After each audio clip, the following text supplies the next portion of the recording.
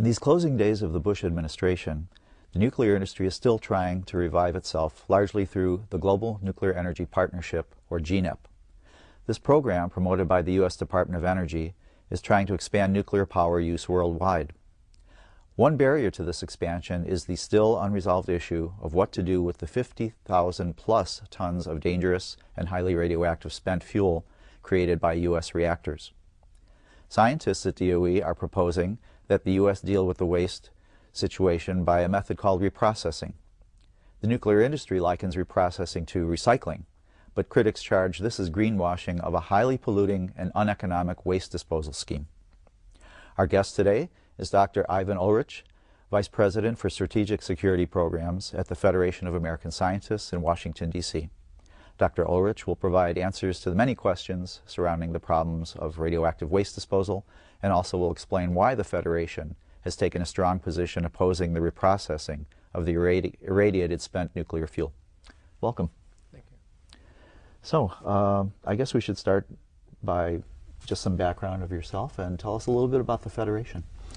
The Federation of American Scientists was founded just a couple of months after the use of the atomic bombs in World War II. It was originally the Federation of Atomic Scientists, what today would be called nuclear physicists, that had worked on the Manhattan Project to develop the world's first nuclear weapons. And they were very concerned about the political and moral and military implications of the work that they had done. They thought that the public and the press and politicians should be aware of what that, and also scientists should be aware. And then in the spring of 1946, it was decided to expand the membership beyond those people who had actually worked on the Manhattan Project. So the Federation of Atomic Scientists became the Federation of American Scientists. We've worked toward transparency in nuclear research and working toward the elimination of nuclear weapons ever since. Mm-hmm. Now, how long have you been on this issue personally? I've been at the Federation of American Scientists for about 6 years, but I did my graduate work in nuclear physics, and I've been involved in arms control, technical support for arms control negotiations for the federal government for, I guess 27 or 8 years. It's longer than I like to think. Happily, no doubt. Yes, right. Yeah. So you bring a long history of expertise to this new program of the Bush administration called the Global Nuclear Energy Partnership. Yes. What is this about? Well, what is it about? There are a lot of things. There's what they say it's about, and if you ignore what they say and look at where the money is being spent, there are two different things. The basic idea of the Global Nuclear Energy Partnership is that the administration and many other people see this, a blossoming of nuclear reactors in response in large part to the concerns about greenhouse gases. And so they think the world is going to build lots of nuclear power plants. Now, part of the problem is that if you need to fuel these power plants, you need to enrich uranium. That means increase the concentration of the uranium-235, which powers the nuclear power plants, but also is the isotope that powers nuclear bombs. You can, at the end of the cycle, reprocess or chemically process the fuel and get plutonium out. And that could be used as a nuclear fuel, but it also can be used to power nuclear bombs. So now the problem is that if we have this proliferation of nuclear reactors and the nuclear fuel cycle, when they talk about the fuel cycle, that's all the processing the fuel before and after it goes into the reactor. There's worries that it will proliferate nuclear weapons. And so this proposal is that those nations, of select few nations, will become fuel suppliers. And we and a few other countries, we meaning the United States and a few other countries, will ship fuel to other nations that want to have reactors but don't want to have be able to process the fuel. And then when the fuel has been irradiated and it's spent, it will be shipped back to the providing country. And that's the basic idea, the logical idea behind it. So there was the platonic form of a program that was going to be proliferation resistant, but then the reality is a little bit different. Well, yeah, as I said, if you ignore what they say and you look to see where they're actually spending the money, what they're really pushing is this reprocessing part of the nuclear fuel cycle, to take this highly radioactive irradiated fuel out and to separate the plutonium out of that. In fact, the basic premise of the GNEP, which is that other countries will ship their radioactive waste back to the United States.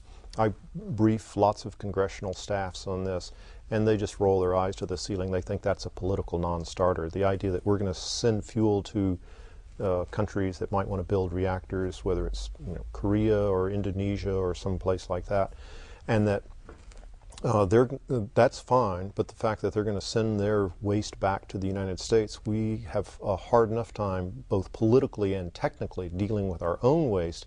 Other countries are going to send waste here I think, is highly unrealistic. We had a guest here last year, Sean Burney, who was an expert on radioactive waste issues, who formerly worked with Greenpeace. He's from Scotland. And he was pointing out that the GNEP actually created a paradox in terms of there are now more nations interested in acquiring nuclear stuff than would have been otherwise. Nations like Senegal, Ghana, Yemen. Has this been your experience too? Oh, absolutely. Part of what this is that the Bush administration has proposed this plan which really divides the world into nuclear haves and have-nots. And so if you're on the team, then you get to become one of the supplier countries. But if once the gate is closed, then no one else is allowed to do this, and you have to become one of the user countries. Moreover, according to the U.S., that eventually this will be a profit-making operation. I don't believe that'll ever be true, and I don't think many other people do either. So we have suppliers and we have users. You'd have suppliers and users. And there are other industries that use that terminology as well. Yes, yes, that's true. But the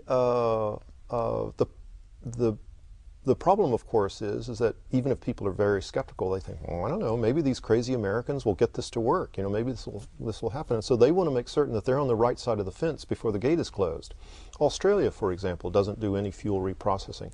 Australia has huge reserves of uranium, and they export uranium ore and they export uranium, but they don't do the enrichment. They don't manufacture the fuel rods and that sort of thing. They have no reactors also, is that correct? I think that's true. I think that's true. I have to say I'm not absolutely certain about that. But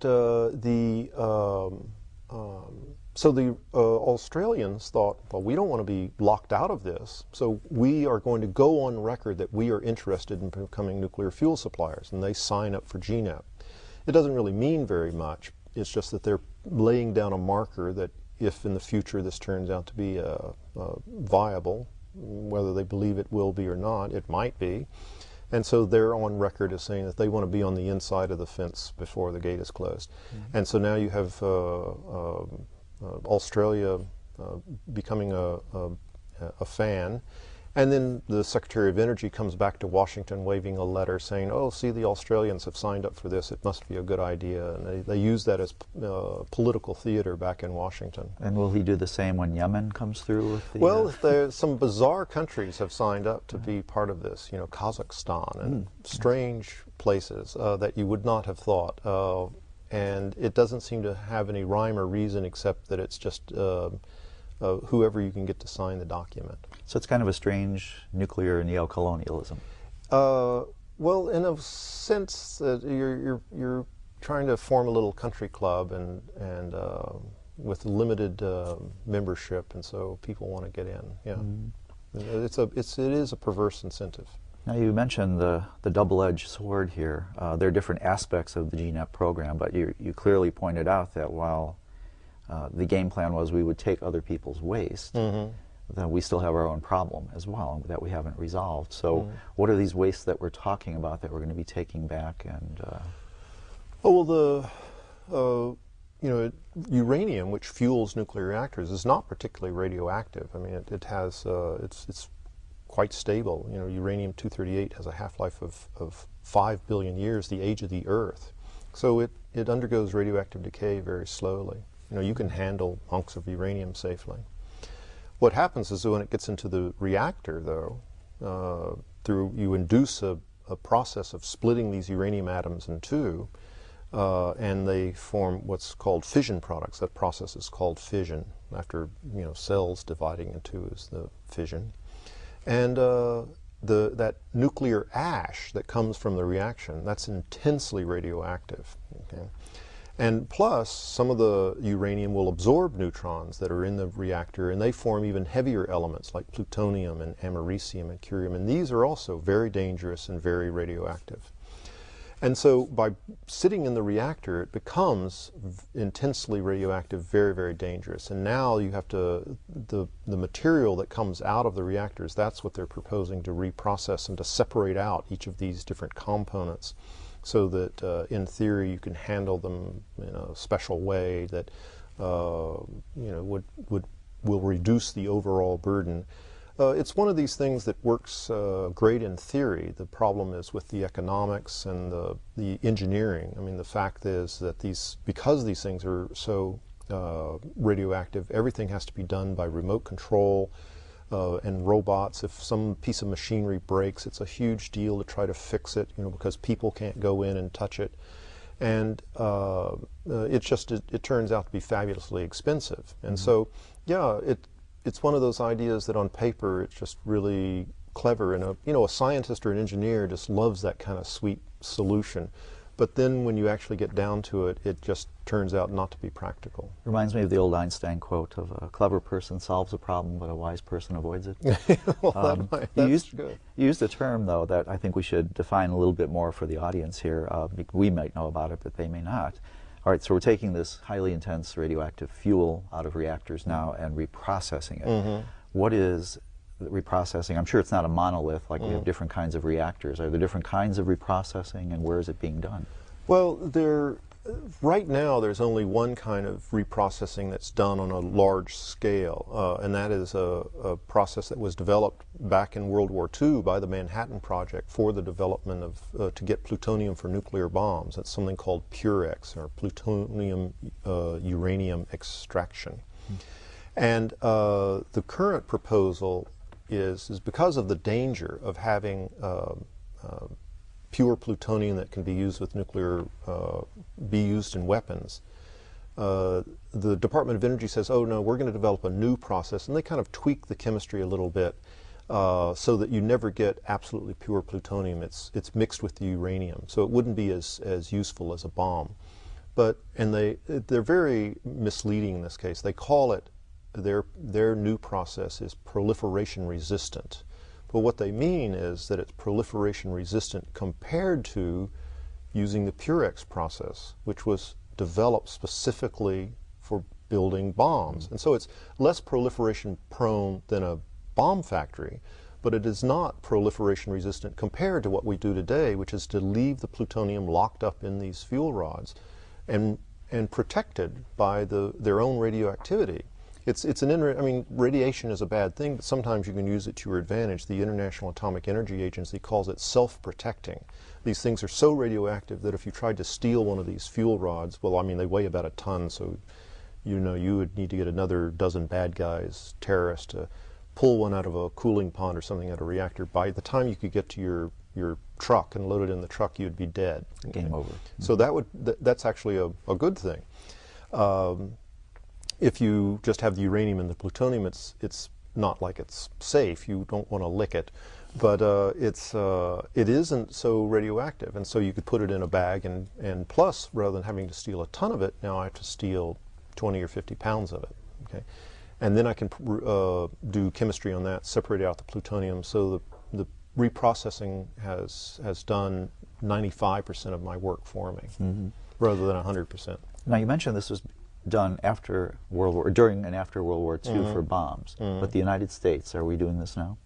No. We the advantages of reprocessing really only come about if you build a new kind of nuclear reactor called a fast neutron reactor. And I say it's new. It's not really. It's an idea that goes back to the late 40s, the very beginning of the nuclear age, and we, meaning people in the world, people, not the United States, have invested over the last several decades about $100 billion in trying to build these reactors. And we've built experimental ones. We have, the British have, the French have, the Japanese have. We've built about 25 over the past 60 years. And none of them have ever been commercially successful. To give you an idea of how the level of technical sophistication. We've never built two of the same type.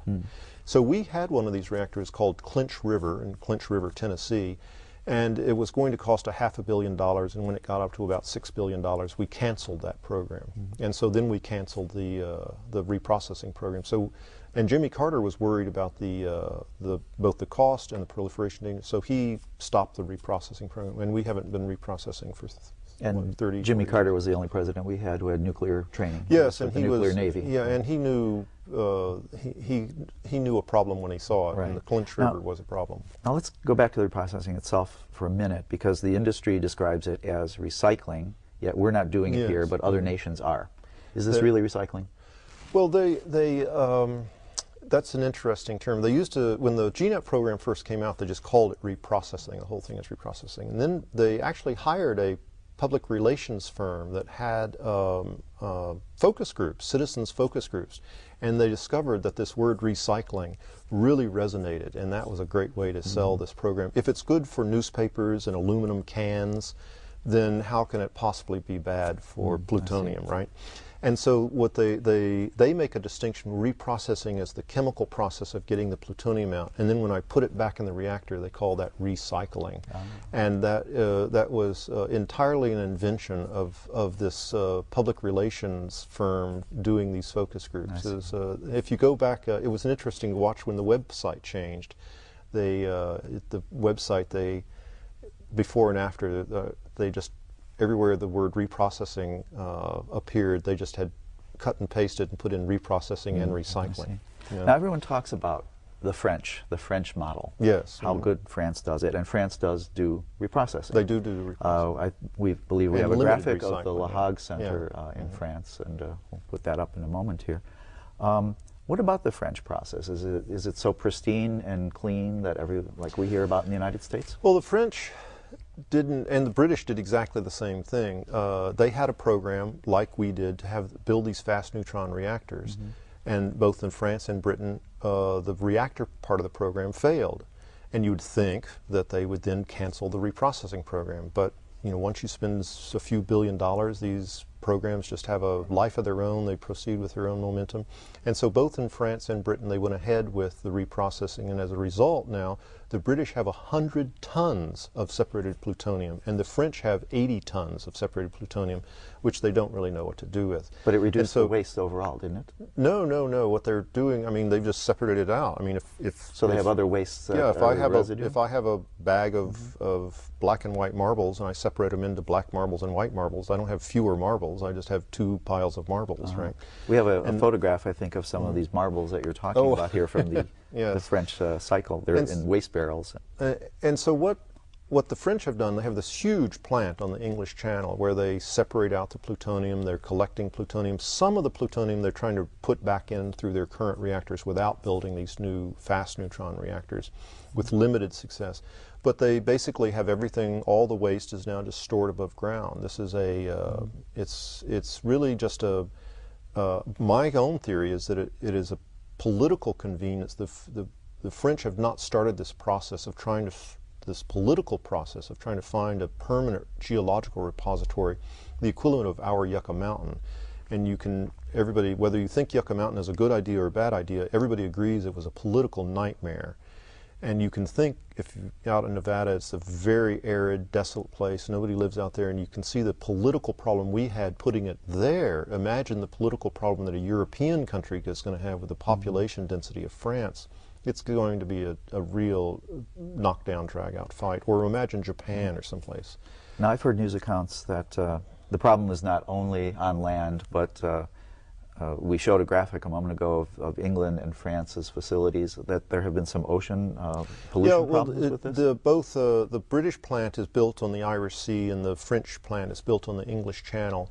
They don't intentionally dump nuclear waste into the sea just as a way to get rid of it, but in the normal chemical process, nothing is 100% efficient. You don't, and if you're 99.9% efficient and you're handling 1,000 tons of stuff, that means a ton of stuff is leaking through your fingers. Sort of like the little blobs on the graphic that we have. And so there is easily measurable and significant contamination both in the Irish Sea from the British plant and in the English Channel. Does it stay locally? Well, you know, it's like anything. It's the highest concentration is where it's released, and then it drifts out, and the concentration goes down as the area spreads out, and over time it will spread out further and further. So it's not a good situation at all, no. So the situation in France is, again, the devil is in the details, and it's not as clean as we heard before. Yeah, and they have different. There's a conflict between the British and the French because they have different standards for what is acceptable, and what the French are doing on their side of the English Channel, the British doesn't meet their standards of what's acceptable. Of course, then the British are having the same argument with the Irish on their side of the Irish Sea, and so it all comes around. Well, let's bring it back to the U.S. now, because we're going to be ending fairly soon here. What is the Federation's position on reprocessing, and what do you think, not just you personally, but the Federation think the United States should do with its radioactive waste? Well, the Federation is involved in this. We don't have a position on nuclear power. We're not pro or con nuclear power, but we are very much against reprocessing because of the danger of nuclear proliferation. That the arguments the administration makes, the Department of Energy, that this is going to somehow reduce proliferation dangers, we think are completely wrong. They're the opposite of the truth. So we oppose reprocessing because of proliferation dangers. The fact is, whether you're for or against nuclear power, you have to admit, even if you're against nuclear power, we have this waste that's there. Yucca Mountain is not opening. What should you do? Okay, and what is the solution? Is the solution that we've kind of muddled our way forward to, which is now we are taking nuclear waste, and when the cooling ponds get full, the cooling ponds are these ponds? The cooling ponds are reactors. They're like a giant swimming pool, and when the fuel rods, the used fuel rods, come out, they're still producing a little bit of heat. Not anything like what they're producing in the side of the reactor, but still, you can't just put them in a room and seal them up because the heat builds up over time, and so you need to cool them. So they just dunk them in water for 10 years. Then these cooling ponds are now filling up, because there's no place. Originally, we were going to send them to Yucca Mountain, which was supposed to open 10 years ago and hasn't. So what they do is put them in these dry casks, they call them. They're huge. I think we have a diagram of that we can put up. They're these concrete and stainless steel cylinders, and they put them out on just concrete pads now, and those will be stable for at least a century. You could improve that significantly by hardening them, for example, just digging them down a little bit, not burying them, but just putting them below grade level, so if somebody wanted to shoot a anti-tank missile at them or something, they wouldn't be able to do that. Or put them behind earthen berms, and then putting a roof over it to keep the ice and snow off. And these would be stable for long enough. It might turn out in 50 years that reprocessing is a good idea, and we'll have the technology that'll do it. And then we would have these, we could open up these casks, and that would provide the raw material. Or we might figure out some geological repository. It might not be Yucca Mountain, but someplace, we're going to have to find someplace eventually. And then we could move them there when the time is appropriate.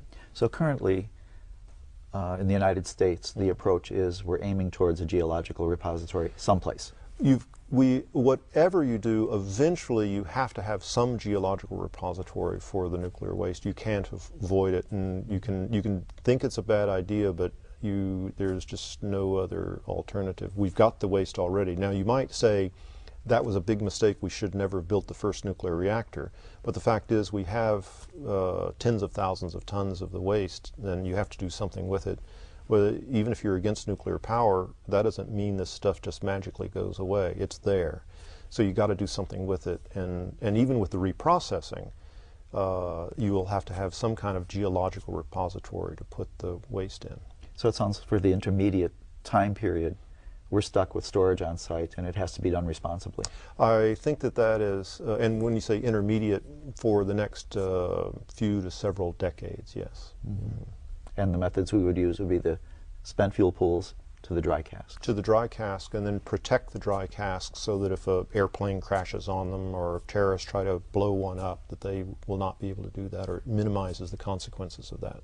This is a very sensitive issue in Illinois, for example, where we are now, because of the fact that we have a closed reactor at Zion, north of Chicago, which is on the shores of Lake Michigan at the same time. Right. The waste is still there, but the reactors are gone. Yeah, that's a more complicated. One of the reasons that we advocate this dry cask storage on site is because at a nuclear reactor, you already have security. You have a fence around the site. You have guards there. You have to have an evacuation plan and all these things because there's a nuclear reactor there. So the additional cost and hazard of storing the waste there is tiny compared to what you're already having to do for the reactor itself. Now, I admit it's a more complicated situation if you want to close down a reactor and not just close it down, but dismantle it, clean up the site, and there's waste stored there. What do you do? Should you leave it there or should you move it? Then there's a risk of it being at any site, but there's also risk of transportation, and those are much more complex and depend on a much more complex case-by-case analysis. For example, in the case of Zion, and I'm not from Illinois, I'm from Washington, so I don't know the local conditions so well, but as I understand it, it's very close to the shores of Lake Michigan, and that might fold into your calculation of the risks of leaving it there versus the risk of transportation. You might want to move it to another nuclear reactor site, okay, where you have the security and the fences and all that, and the guards. I don't really know. I'd have to look in detail at that particular case. Now, we only have about a minute left. Does the Federation itself have a recommendation or opinion about what the federal government should do about the GNEP program? Well, if you wanted to do some low-level research on laboratory-scale research on fuel reprocessing, I think it'd be difficult to argue against that, but certainly any plans for doing any kind of commercialization, any large demonstration, is literally decades premature. If it ever becomes a good idea, it won't become a good idea until the second half of the century. And your opinion on this?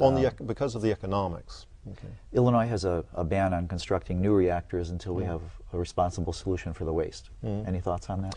Oh, this is not a responsible solution for waste. This is a just so story that would allow you to believe that you might have a responsible solution for the waste in the future, but it's not. All right, well, we'll have to end on that note. Okay.